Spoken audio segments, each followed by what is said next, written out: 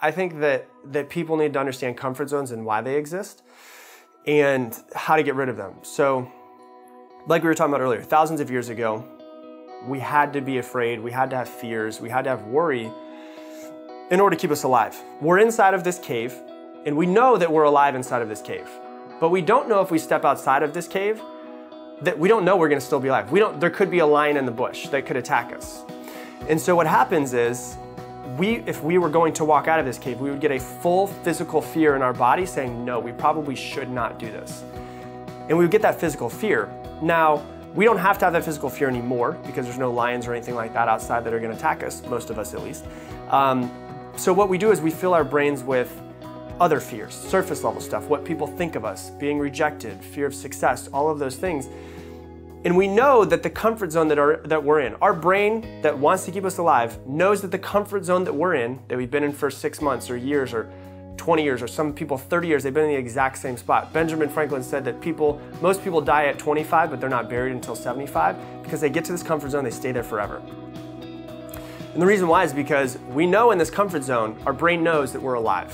It knows that we are not going to die because we're in this comfort zone, and it has data that where we are now is alive. What we've done to get here, we're still alive. Now you know that if you want to make $100,000 this year and you've never made $100,000, you know that you're not going to die by making $100,000.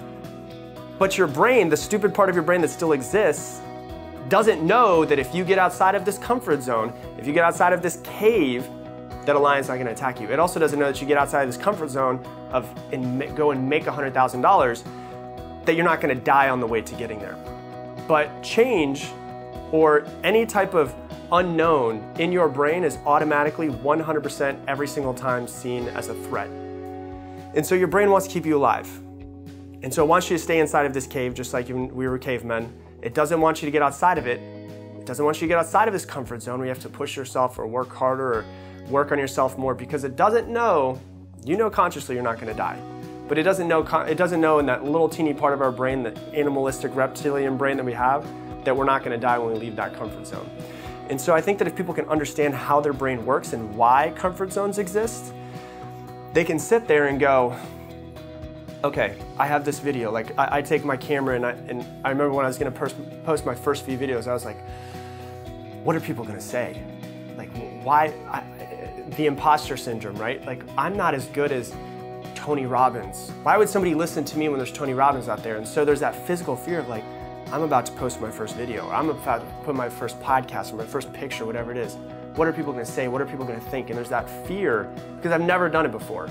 The physical, you know, the butterflies and like your hair, your arm hairs kind of stand up where it's like, I don't know what's going to happen.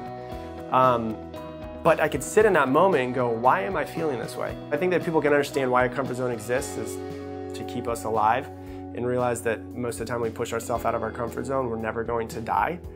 Then things really start to change. So the way that I always used to say it was, your brain is not like a rubber band, your brain is like a plastic bag.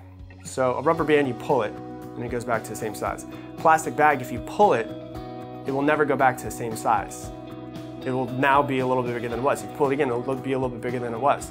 And so if you push yourself out of your comfort zone just a little bit more, this cave that you were stuck in, this comfort zone that you were stuck in, gets a little bit bigger. And now you have all of this stuff that you could do that you're more confident in because you came a little bit out of that cave, because you came a little bit more. And so I think if you can understand how your comfort zone works, how it exists, why it exists in our brains, you can look back as the thinker and say, why am I feeling this way? Do I like it? I don't. All right, I'm gonna do it anyways.